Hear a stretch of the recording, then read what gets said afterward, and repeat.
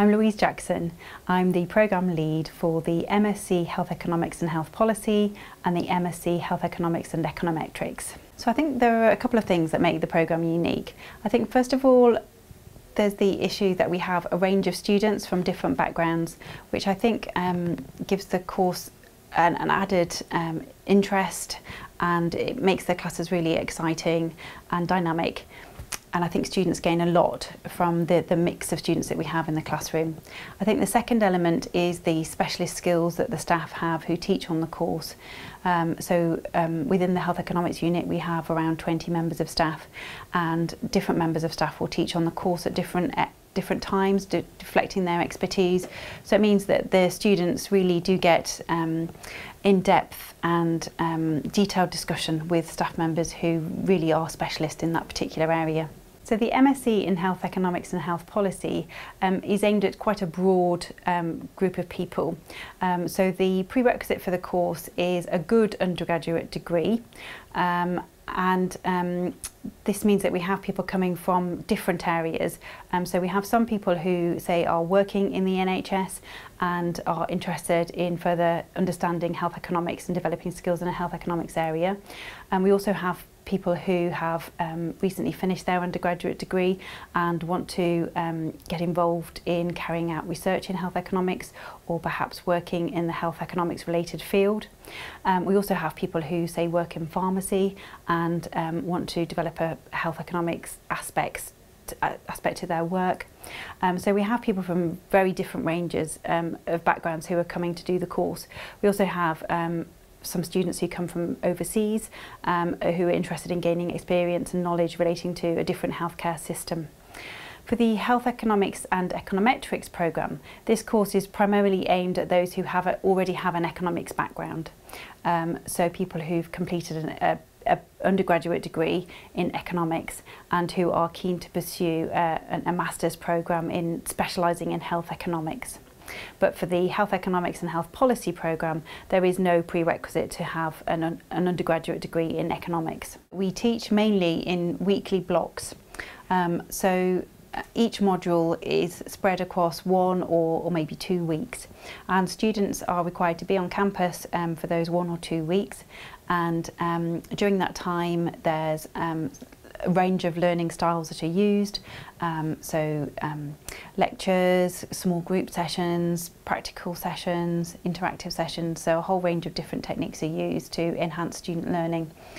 And then after the weekly blocks, students spend time preparing their assignments or preparing for examinations, and so that's a key element of the course, and I think students find that it does work quite well, particularly for our part-time students who combine their study with carrying on with their day job. So the fact that we've got distinct blocks of time when they are on campus and are engaged in learning really does help them to organise their time and succeed in their studies. And I think the other thing that students need to know about our contact is that we use Canvas, which is the online learning environment, quite a lot, and this allows students, when they're not on Canvas, to be able to access teaching materials, take part in discussions, submit their assignments and things like that. The programmes attract different groups of people. So for the MSc in Health Economics and Health Policy, we have some students who already working in a health related field and who say want to get more specialised in health economics. We also have people who aren't working in a health related field and want to work in a health related area, so they might come to us and study for the MSc in Health Economics and Health Policy, and then they want to go on and develop a career, say working in the pharmaceutical industry or in research related to health economics. For the Health Economics and Econometrics programme, so these are people who have an economics background already, who want to develop greater skills in health economics, so they want to become more specialist. And our students again go on to work in many different areas, so working in local authorities, NHS, in industry as well, so in many different areas. I think there are a number of different reasons that students would choose Birmingham. So I think the first is the expertise within the unit. As I said, we're a very specialist unit, and we've been involved in important research in a range of areas, and it means that we're able to put together a really specialist and successful programme. The programme's been running now for many years, and it means that over the years we've managed to build up a programme that we know works for students.